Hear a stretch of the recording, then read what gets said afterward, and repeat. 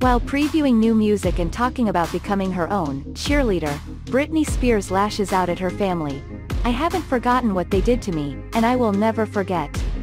In a video posted more than a month after her rocky conservatorship ended, Britney Spears attacked her family and teased new songs.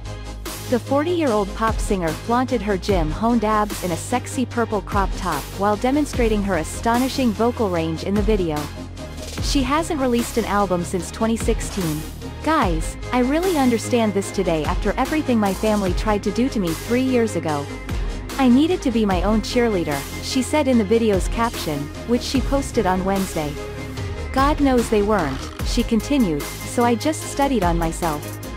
According to what I discovered, multi-platinum, Grammy Award-winning pop icon Britney Spears is one of the most successful and famous entertainers in music history, with roughly 100 million records sold worldwide.